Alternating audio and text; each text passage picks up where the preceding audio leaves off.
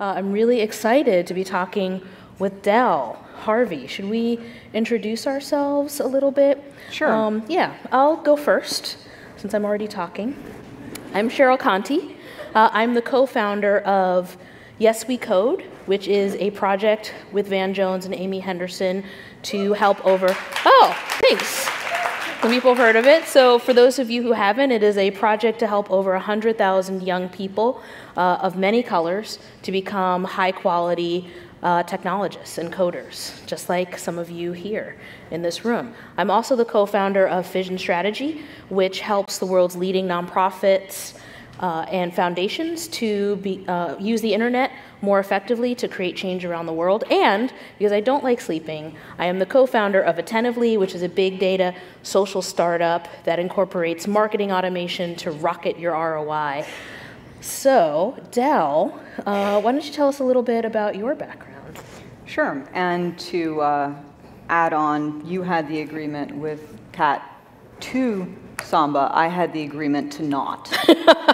That was prearranged. Yeah, there was a definite, clear definition of roles. Yeah. I'm asking the question, she's answering them. I'm Samba-ing, Del is not Samba-ing, just so we're clear. Okay. So Del, other than not Samba-ing. Yeah, but you do reference Vanilla Ice on your LinkedIn profile. I do. It actually says my skills and experiences can best be summarized by Vanilla Ice. Yo, if there was a problem, look, I'll solve it. Exactly. Yeah. Yeah, there you have it. I try to look really attractive to recruiters, and I think that actually quoting Vanilla Ice goes a long way down that path. I agree with you. Yeah. Yeah. So what I do, as you mentioned, I head up trust and safety at Twitter, which is a somewhat vague but also somewhat reassuring name. The sort of stuff that falls within my department is a lot of the legal risk areas. So government requests, law enforcement requests, intellectual property, identity, advertising policies, minors in content, anything with child sexual exploitation, all that sort of range of stuff. And then anything related to sort of user trust, user rights, all of that sort of stuff factors in as well.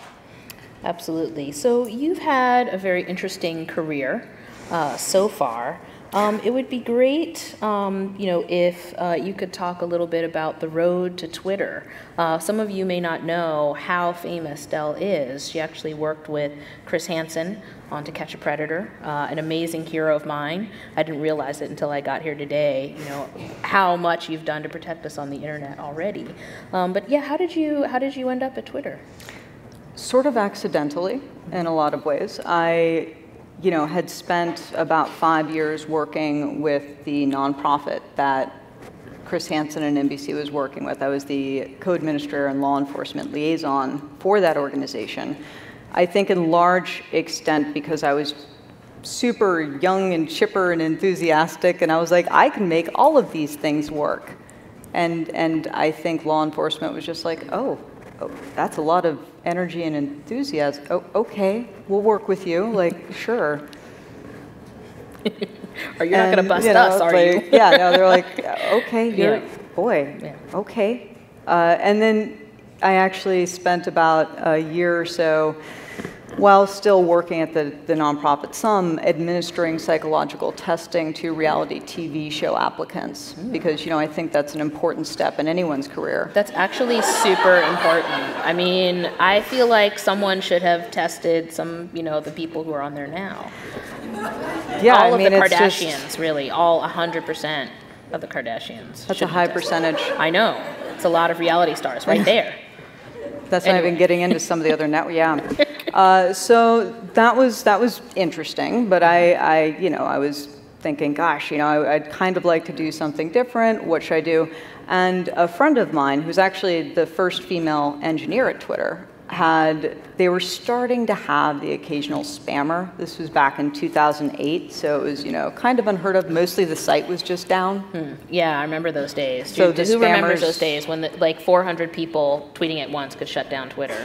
That used to happen. I'm not kidding. Yeah, thanks a lot, guys. Yeah. And she was like, you know, I have this friend who's, you know, super anal retentive. She'd be great for dealing with this. She didn't tell me at the time that that was how she described me. It's all good now, right? Yeah, it's great now. But they ended up saying, you know, oh, hey, would this be, you know, would you be interested in this? I was like, well, this is a whole different realm. And it was originally just spam and abuse that I was going to be, you know, looking at, and abuse really in the context of spam more than anything else. And I started, and a couple of weeks in, I was asking Ev and Biz, you know, well, what policies do you have in place around all of these other things? And they were just kind of like, what do you mean? By policy. Yeah, like when you say policy, right. What are you thinking here?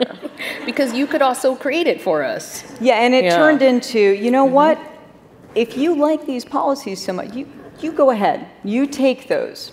So I sort of ended up heading up trust and safety at Twitter because people were like, oh, good, you'll do that. So, well, we're going to go do product and engineering over here. Right. You take all that stuff that sounds horrifying and just go on over there. Well, and which is something that I do try, you know, including with Yes We Code, to encourage people to think of, you know, the world of technology as more than just coding, right? Like there are, you know, lots of different ways in which people can participate and help to build, you know, safe environments and a great product. Absolutely. Yeah. I will say that for the first 6 months or so, there were just really no tools. Like nothing was built. So for like about 6 months, I just had command line access to the site. Wow. And I had a little index card taped to my computer that had, you know, the commands that I used most on it just jotted down so I could put them in terminal, and, you know, nothing at all terrifying about that in retrospect, Nothing, let me assure you. Wow, yeah. So speaking of which, I'm sure that worked at first, right, in 2008, but then there's the challenge that many emerging tech companies face, which is scaling, right? So, you know, how would you describe, you know, your philosophy and approach, you know, to scale, you know, to rapid innovation, and, you know, what's your experience been like? It's definitely been a sort of skyrocket of growth. If you look at even just something like the number of tweets per day, back in January 2009, we saw about 2 million tweets a day, which already seemed like crazy town, right? And then January 2014, it was, you know, in January 2015, I forget which day it was, we see now over 500 million tweets per day. 500 million, yeah. Which, yeah, like, that's, really? Really? Yeah. That's so many tweets, you guys. So, and, you know, the other sort of shifts that we've seen is, you know, the majority of our user base is located outside the United States now. The majority of our users are accessing Twitter via mobile instead of on desktop. So there's been sort of, and Twitter has always been sort of mobile first, like that's how it was initially constructed, but the challenges that you get when mobile is your primary access, or when the sort of United States norms are not the norms of the majority of your user base, that's a whole separate set of scaling issues. Right, so what would be an example of a norm that's different from the US versus another country or region? Sure, I mean, well, there is a wide array, everything from what sort of content is considered acceptable, or, you know, this content, like, this is a rap video versus this is not allowed in this country. Got it, right, okay, interesting. Well, you know, speaking of that, I mean, Twitter is one of the places where people share stuff like videos and things go viral, and it's a place where the hashtags travel the fastest, maybe. So, you know, what are some, you know, examples of how you stay on top of trends and memes? Because, of course, we've all heard of Black Lives Matter and Je suis Charlie, and, you know, the new one Michelle Obama unveiled. Some of you may have seen that was a big thing in Arabic, you know, when Michelle Obama met the Saudi king. But how do you stay on top of trends and memes and all of the different hashtags? I do my best. We obviously, like, trending topics, those are the easy ones, right? Like, that's the ones where you get the list of them on the side. Of course, those are different for different countries, and it's different all over the world. We have a lot of as my department's grown and as we've expanded, there's obviously more people to sort of keep an eye out. What's high velocity? What are a ton of people talking about suddenly? What's, where is there a shift in focus or discussion topics or so on? And then separately, we actually, Twitter lends itself very easily to people telling me exactly how they feel about something and exactly what they feel I should be aware of. Yeah. So, whether it be people who are reaching out, we work with a number of, NGOs and nonprofits and organizations that we talk with regularly just about trends they're seeing. Mm-hmm. And then separately, there's also just the ability for anybody to say at Delbius, hey, are you watching this thing? Are you doing this thing? Right, is something happening that we should know about? I mean, do you see hashtags that people use specifically for abuse or for harm or for spam?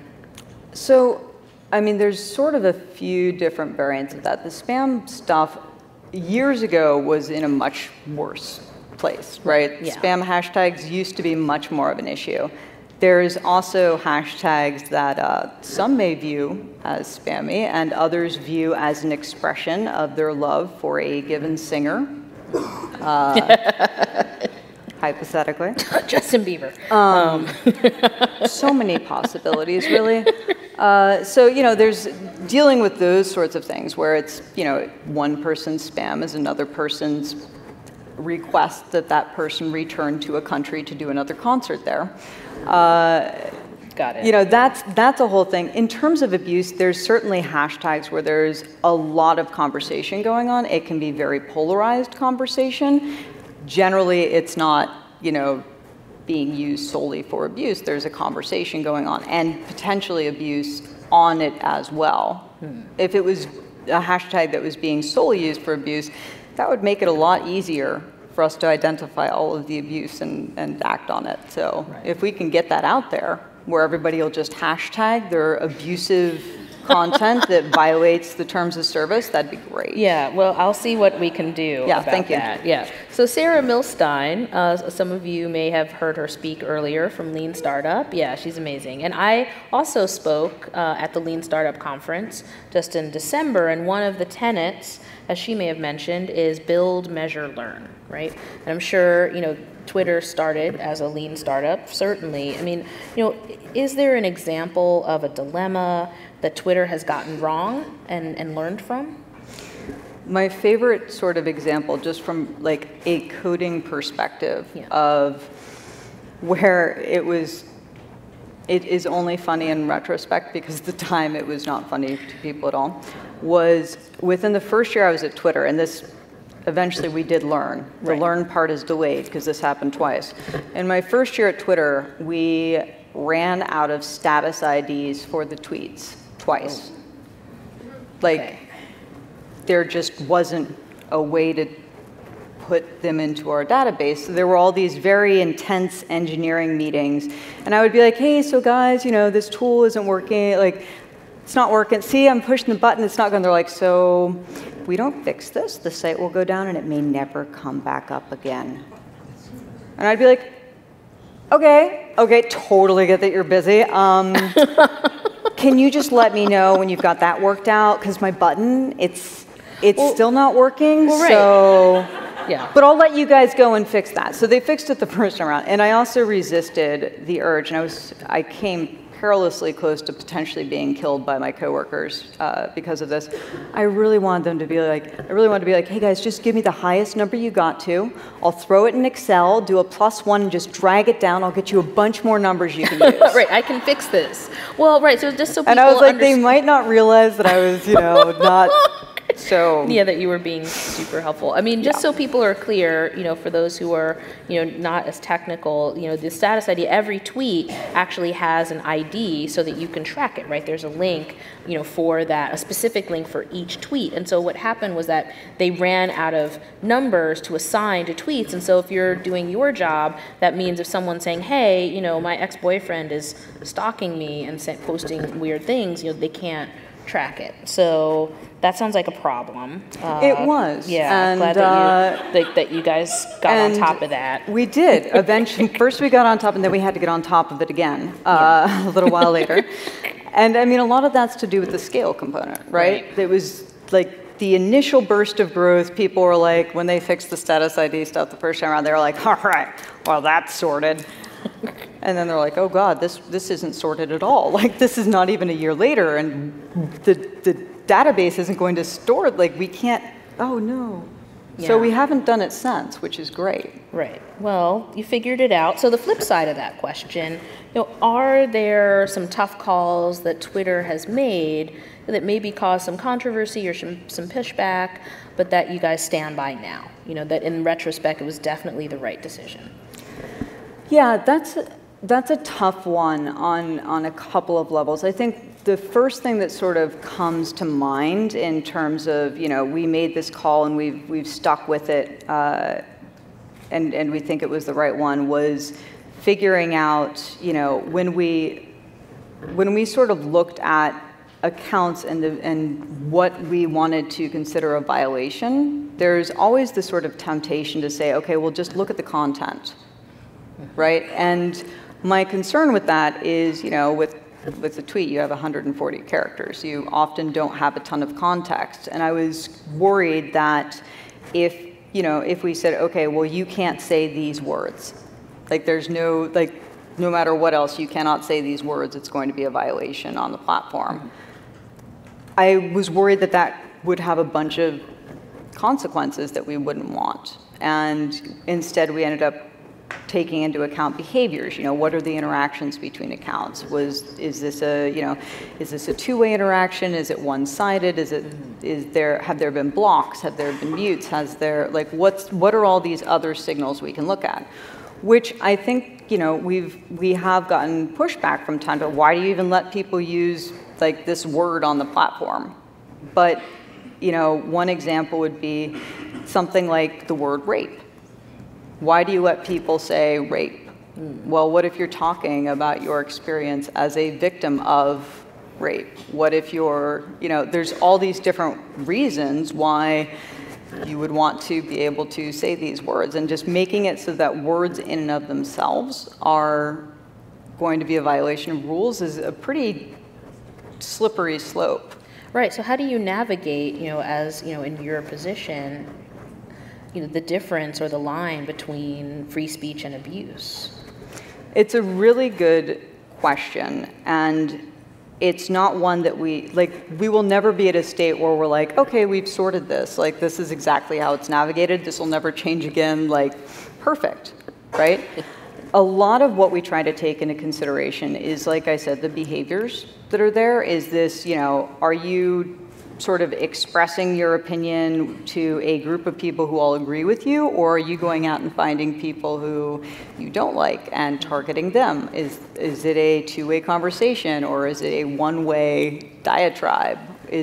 Are there blocks? What's the reputation of these accounts? How are they, have others reported them before? All those sorts of things get factored in. No, that all makes sense. So, how do you predict and design protections for the unexpected, especially for women who are experiencing abuse and harassment online?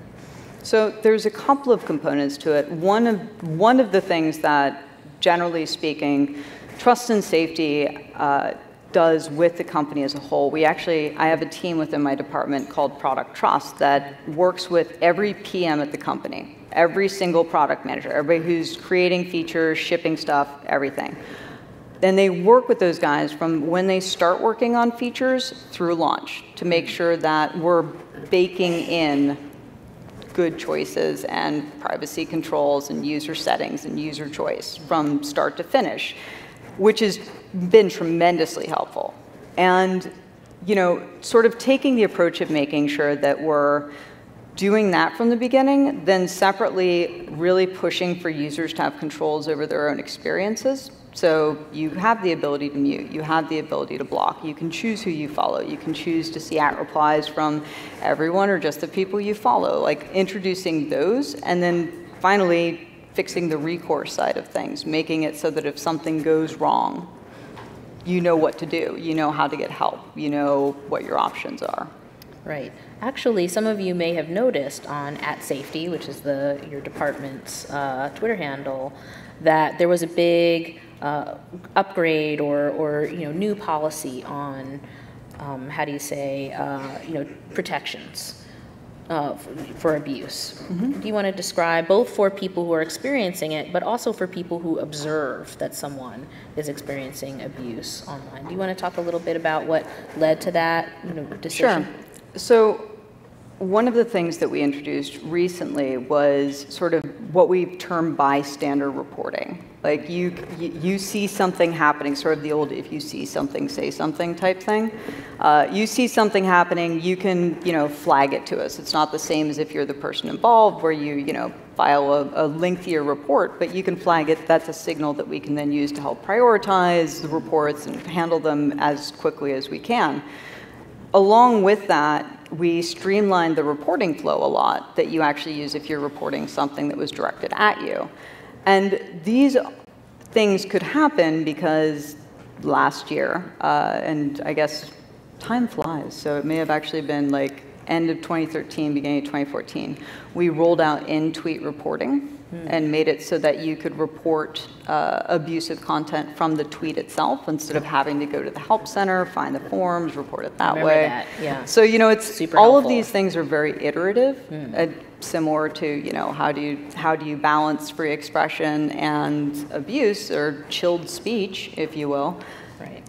How can we keep working to improve this experience without removing necessary friction? Because there is a component of necessary friction. You don't want people filing false reports. You don't want people trying to, do the sort of mass flagging stuff, all that kind of stuff. Right. No, that all makes sense. So you've talked a little bit about the culture of Twitter, and how you're baking in, thinking about safety and trust through the products. Let's talk for a second about diversity at Twitter. That's another cultural issue.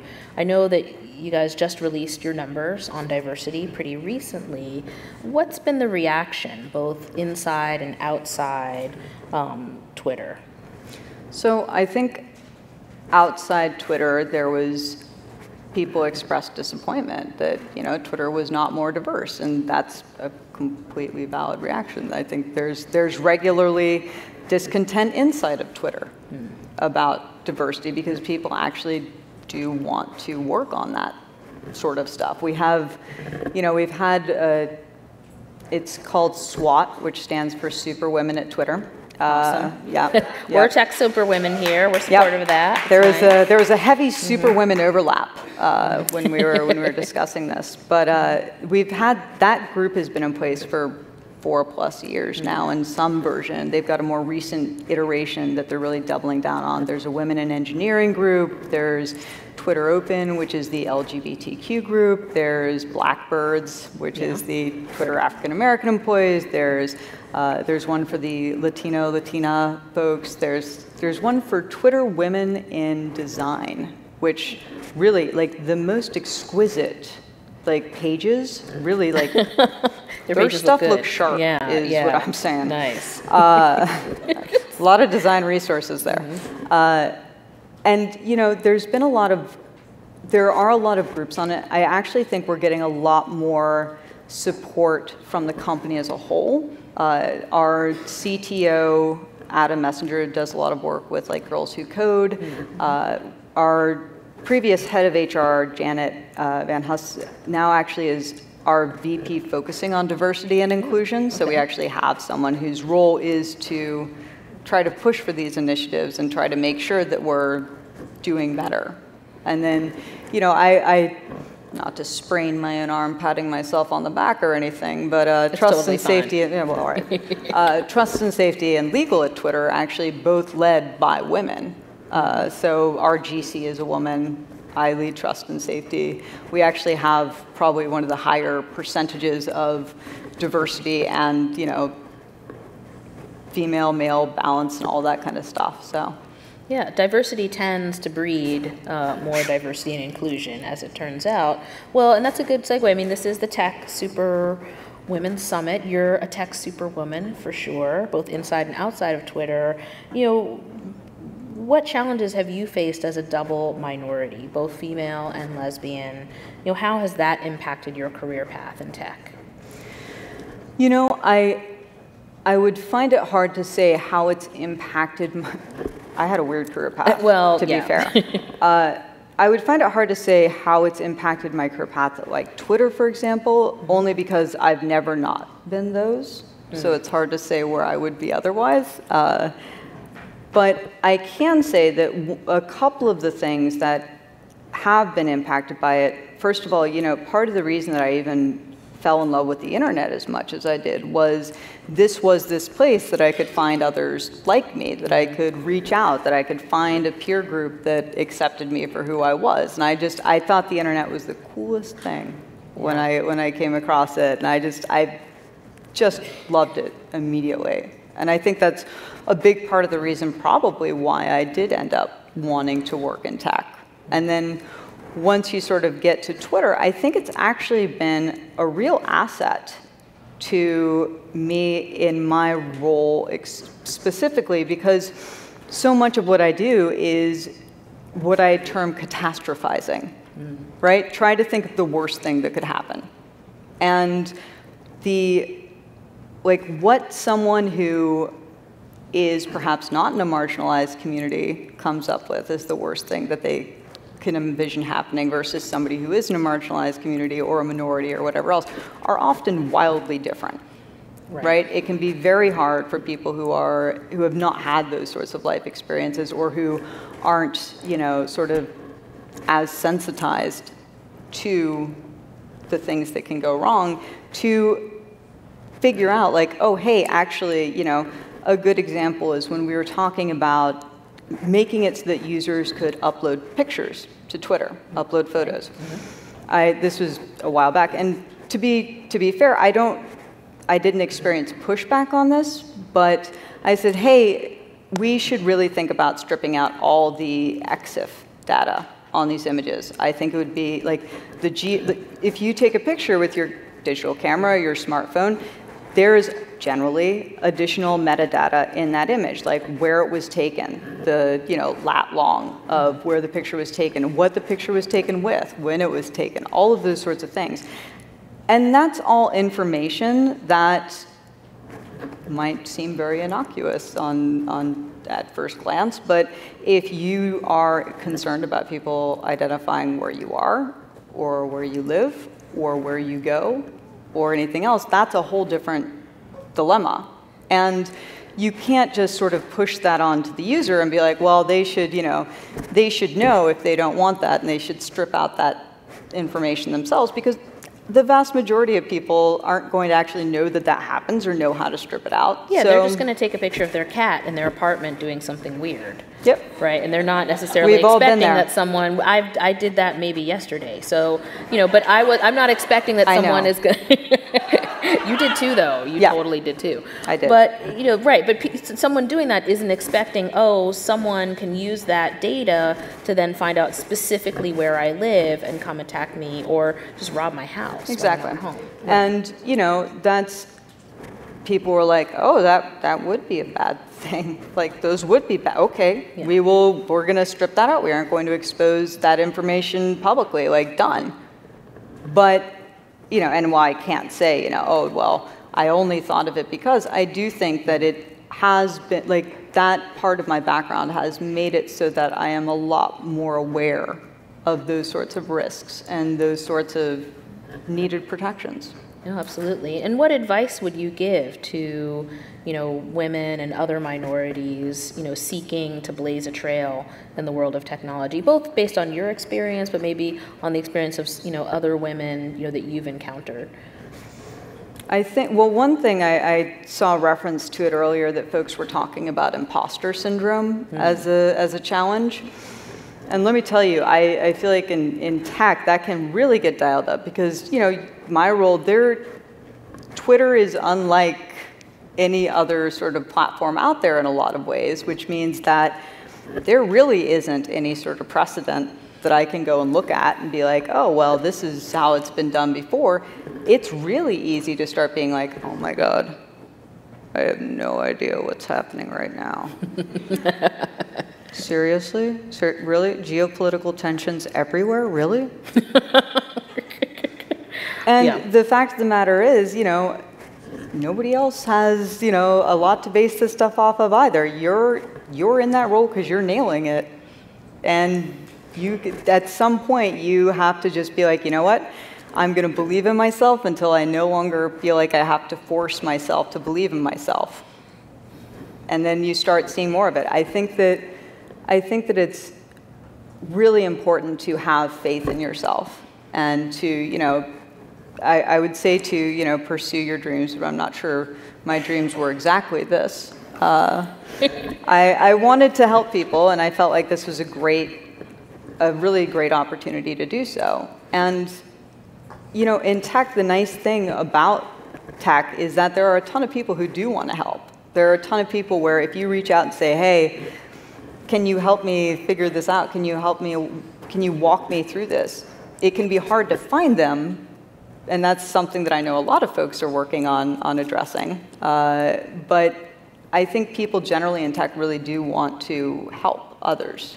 I agree. I mean, as another woman in tech, for my startup, we've attracted $2 million so far in angel funding. Yeah, which is a big deal for a female-founded company, and with one of the founders being a minority, there's not a lot of us, right, yet.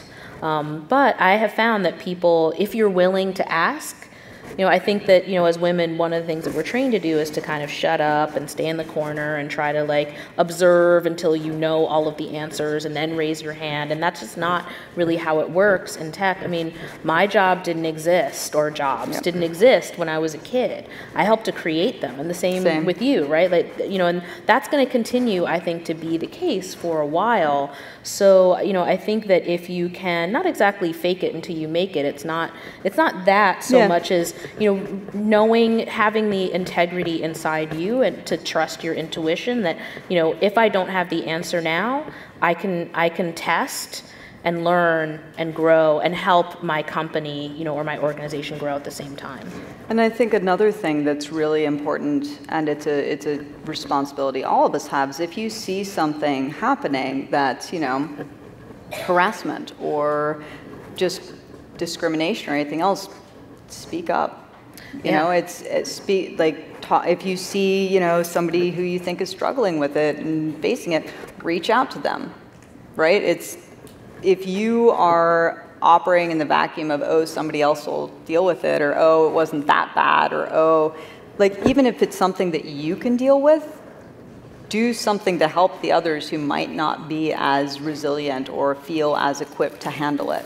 And I think that, it's something that we have to push for in, overall, no matter where you are in your career, no matter where you are in the hierarchy, if you're entry level to C-level, it doesn't matter. You can't let wrong things pass unremarked.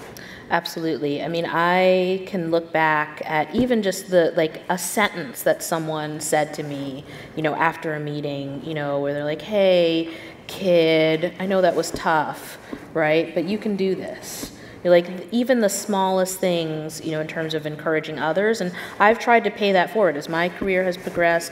People, I have, high school students or college students or, younger women who, just randomly find me on the internet and ask me questions. And I try to be available, when I can, to be encouraging, because you don't know what that can mean, or you don't know how much it can mean just saying hey, that thing that Dave said in that meeting was kind of uncool and made me uncomfortable, right? Dave probably didn't know that, or maybe knew it and sort of has been getting away with it for a while and knows he needs to stop. Oh, that's right? Just Dave, they all say. Yeah. No, you know what? Not okay. Dave needs to shut up. If there's somebody named Dave here, we're very sorry. Yeah, no, it's not you, Dave. It's not that Dave. Okay, one last question before we go to go to questions. So, now that you've got these, new ways to flag abuse, whether as a target or an observer on Twitter, as the head of Twitter Troll Patrol, basically, what are a few tips that can help our tech superwomen, who may be outspoken online, deal with harassment or abuse that they might experience?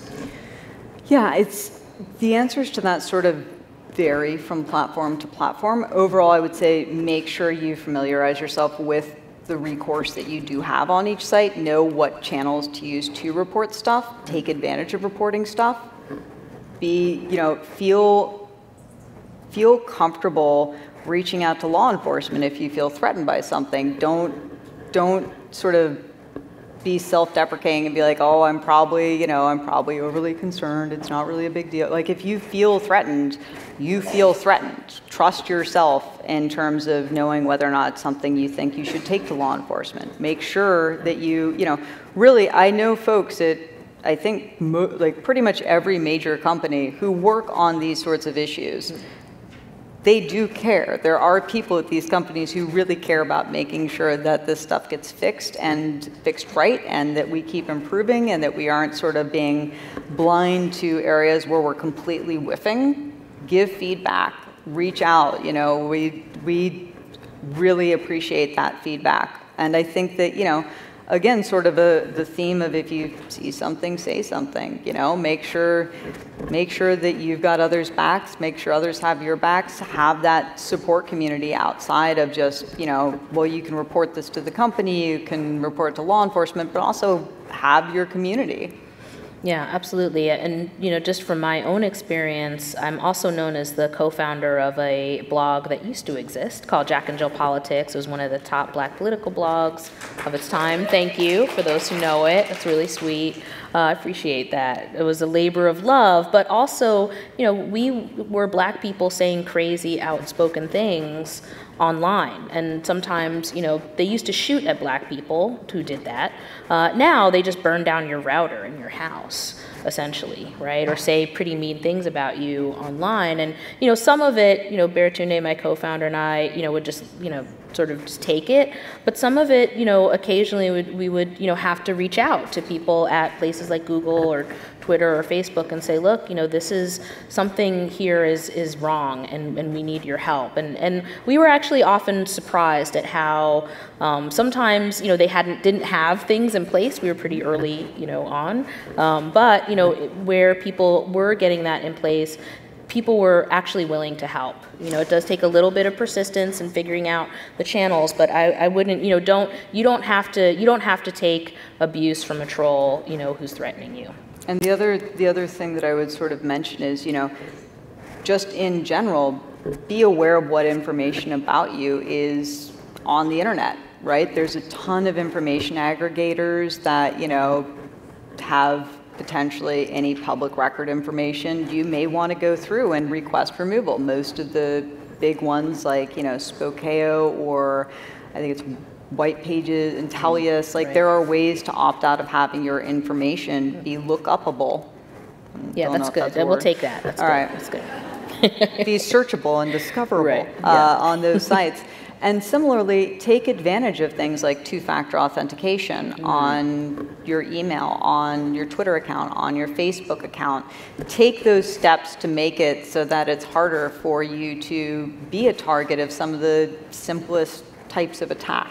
Yeah, I can actually, quick testimonial before we go to Q&A. I used to get, I wouldn't be able to use Gmail if I didn't know people at Google. Like, people would just DDoS the crap out of that thing, my Google accounts. And once we put in two-step authentication for me and everyone at the companies, it's not a problem anymore, really. Like, two-step authentication is very powerful, simple to do. It's a good thing. All right. Close to my heart. Yeah, two-step authentication. It's beautiful. So I think we have a little time for Q&A. Do you want to ask Del some questions, or me? You can ask me questions too. How is that? I think there's some hands back there. I think hopefully we have some mics going out to the audience. Yes, back there. Yeah, I guess you can also talk loud. Hopefully we'll get a mic. I think. Oh. Yeah, can you start over and speak into the mic just so everyone on the live stream can hear you? I have a question about sock puppet accounts. Sure. Created to abuse and avoid bans.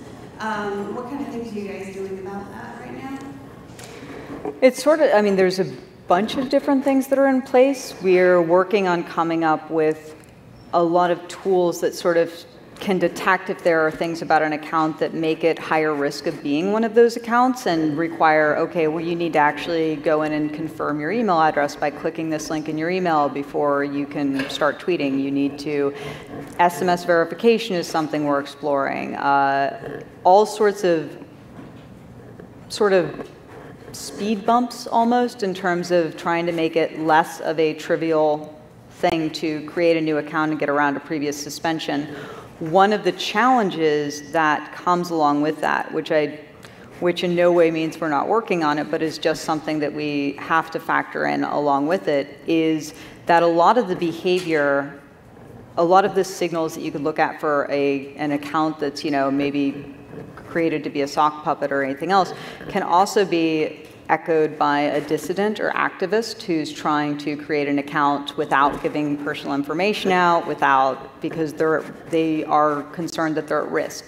So a lot of what we do, because of the scale that we're dealing with, you know, I make the joke that if you say it's a 1 in a million chance, we've got it happening 500 times a day.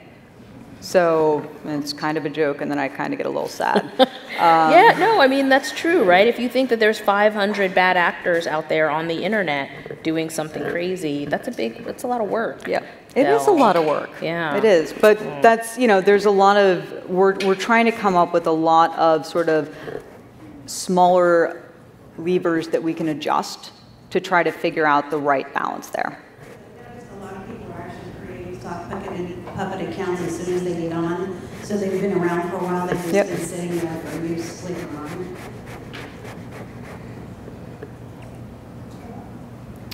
Hi. Oh, wow. Sorry.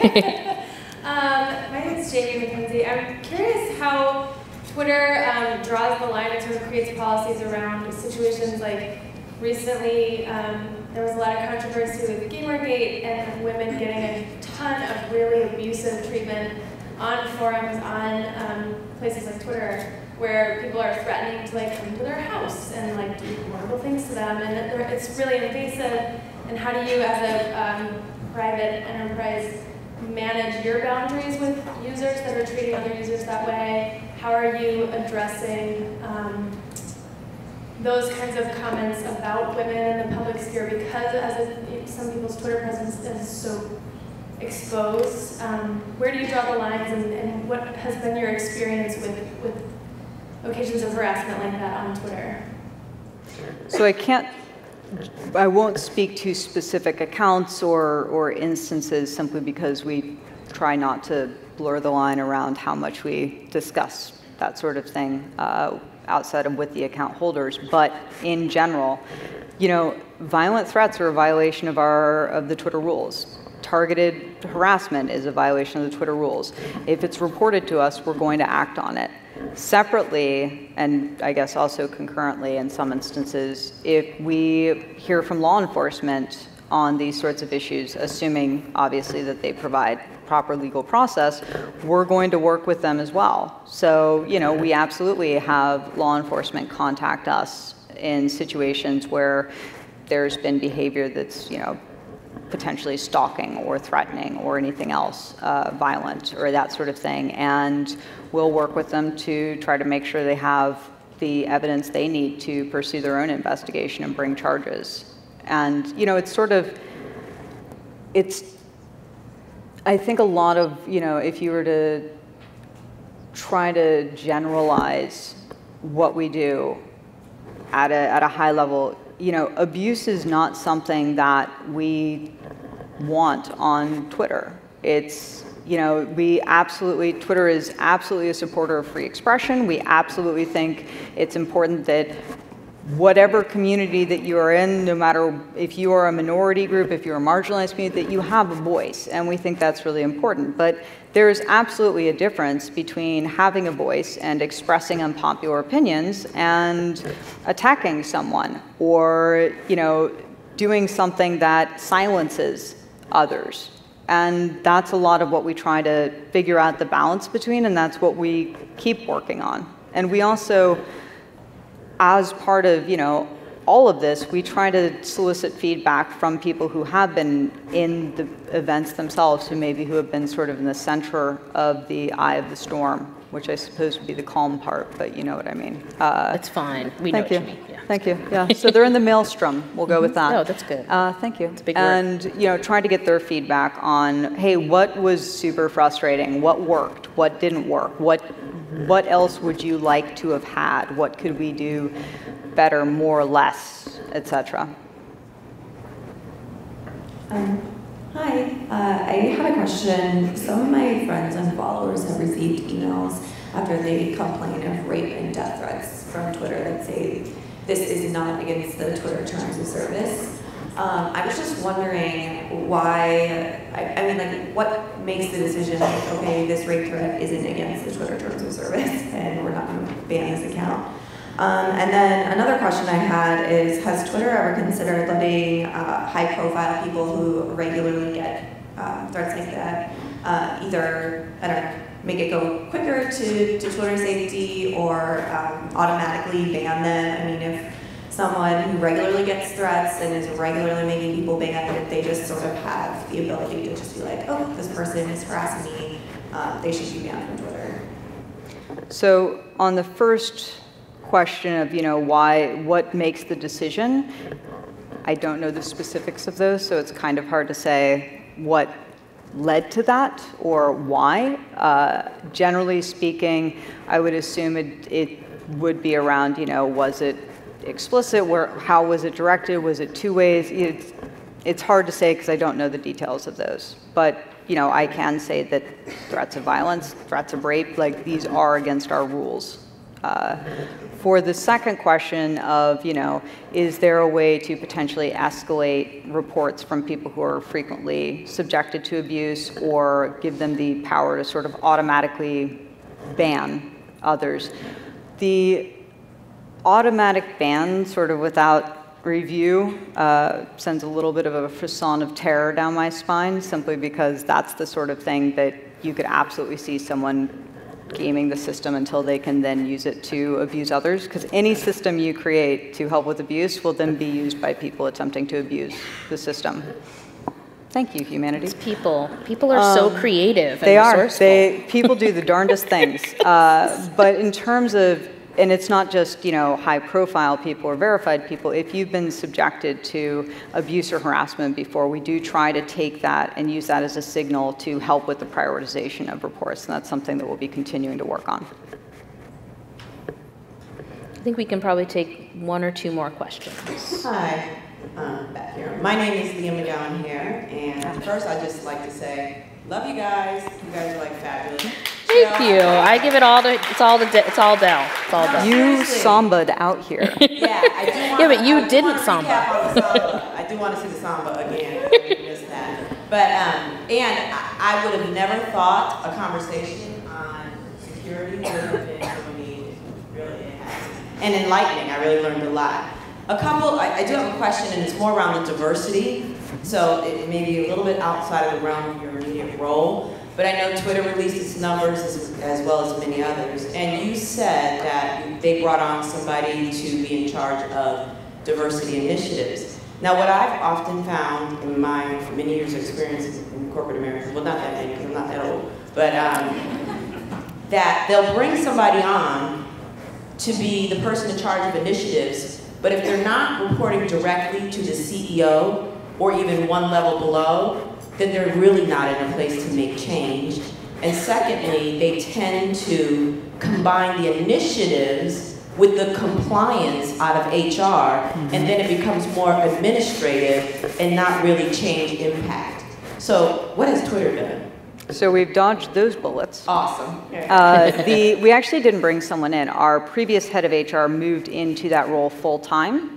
So she was already at the company and moved full-time into that role. She reports to our overall head of HR, who reports to the CEO. So she's, you know, like, I guess it's one level down is how you that's categorize that. Yeah, sure.